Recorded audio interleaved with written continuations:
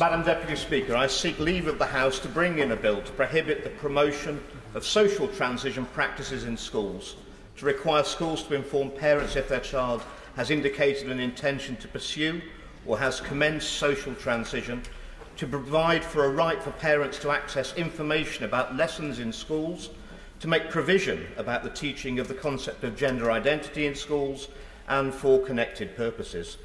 Madam Deputy Speaker, the issue I bring to the House today needs a bill, the very necessity of which is both grotesque and revealing of an absurdity, that turning a blind eye to the real-world effects of what seemingly good faith legislation has had on our education system, schools and society as a whole. So we may all be clear on what the proposed bill refers, let me start by defining the terms mentioned. Gender identity is the theory that, though we may be biologically male or female, the more important characteristic is what we actually feel like on the inside. Social transitioning is the conscious act of self-rejection of our biological reality. Cases of this happening used to be one of the clearest examples we've ever had of an exception that proves the rule. I'm sickened to say that under all our noses, members of society, either politically or educationally tasked with helping bring up our children, have turned raising the next generation into a science experiment with consequences that break my heart. In schools today, it's rapidly becoming taught as a normal and common occurrence not to feel at home in our own bodies, and that the reason we feel that way is likely to be because we are, as a person, simply trapped in the body of the opposite sex. In some schools, Madam Deputy Speaker, 1 in 15 children now identify as something different from their actual biological sex. Madam Deputy Speaker, the exceptions that prove the rule are now becoming the rule. We've started to blur the lines of basic reality and turned what was already an extremely complex world for children to get to grips with into a more complex one. To paraphrase Douglas Murray, there is just about nothing more formative to our grip on reality than the realities of sex. The first, most basic, most instinctive thing we become aware of when we're either growing up or even meeting someone new is simply that there are boys and there are girls. By dismantling this, we dismantle the world and pull out a foundational block of society. Who knows where the Jenga tower may fall, but one thing is certain, the tower will fall, and we should all be ashamed that we would doom our children to such a fate. Social transition practices in school have now become the norm in every classroom in the country. They are promoted as a normal and healthy response to natural feelings children experience around a difficult period we used to just call growing up. There is not a single child in our schools today who has not been exposed to it. They include the policing of language by mandating the use of a child's preferred pronouns, referring to a boy as she or her instead of he or him or vice versa, the use of body alterations to reflect their transition to the opposite sex, which primarily takes the form of surgical castration for boys, double mastectomies for girls, Frankenstein-esque genitalia being created from grafts of skin, and drugs to pause or halt puberty taking place. Teachers, students, even parents who don't oblige are punished and ostracised. In Canada, Madam Deputy Speaker, calling a child by their wrong pronoun is already a crime. The common consensus is that this gender-based ideology came about from adolescents who are more inclined to adopt the so-called progressive liberal values. But this, Madam Deputy Speaker, couldn't be further from the truth. The origins of gender ideology came about from rogue academics of the 20th century who have since been discredited, laying the groundwork for future socialist thinkers to start making more and more wild claims about the nature of our societies.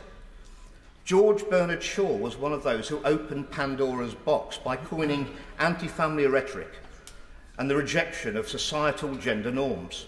In 1928, Shaw wrote, and I quote, "The social creed must be imposed on us when we are children.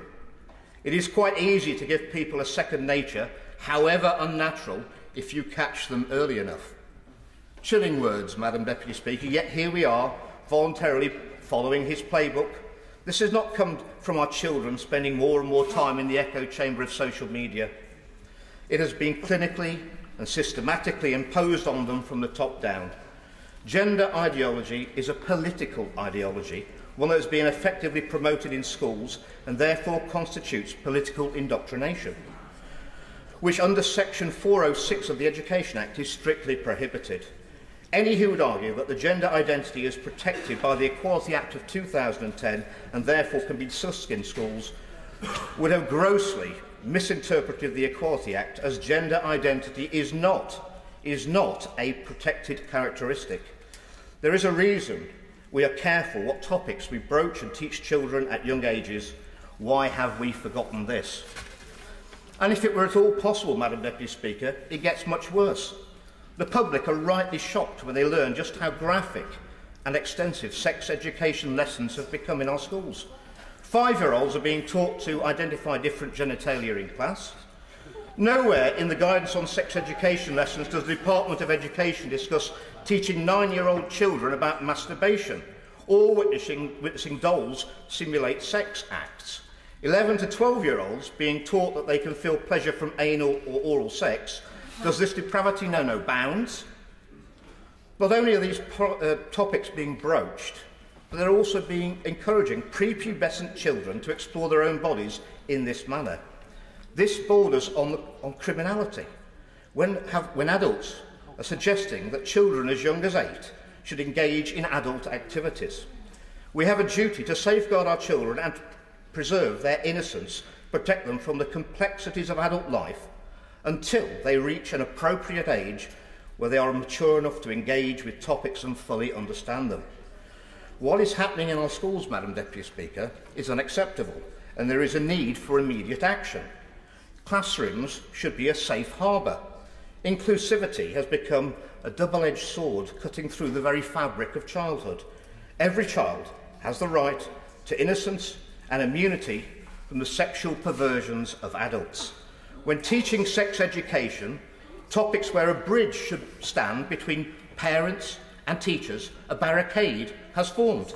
Parents have been left in the dark and even actively blocked from seeing the material taught to their own children.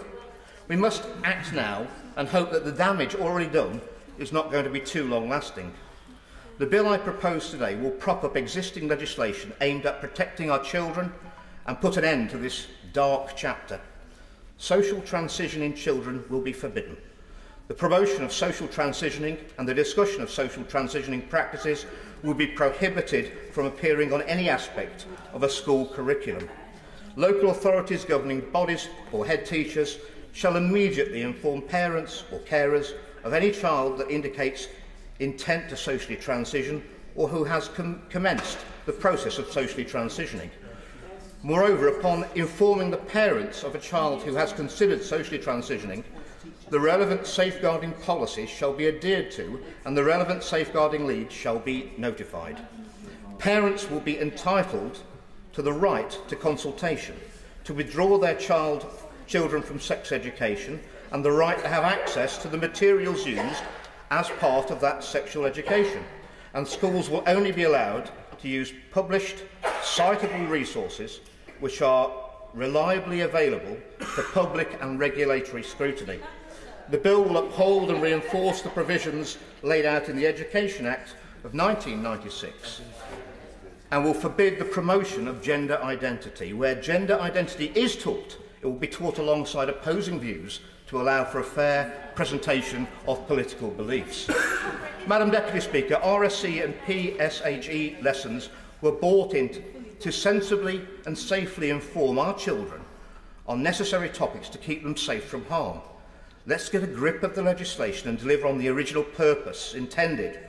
Madam Deputy Speaker, our children are not guinea pigs. It's high time this House took charge and stopped allowing ideologies passed down from mad scientists which treat them as such. My proposed bill will protect children, reassure parents and offer certainty to teachers. Madam Deputy Speaker, I wish with all my heart this bill was not necessary, but it is needed and it's desperately needed.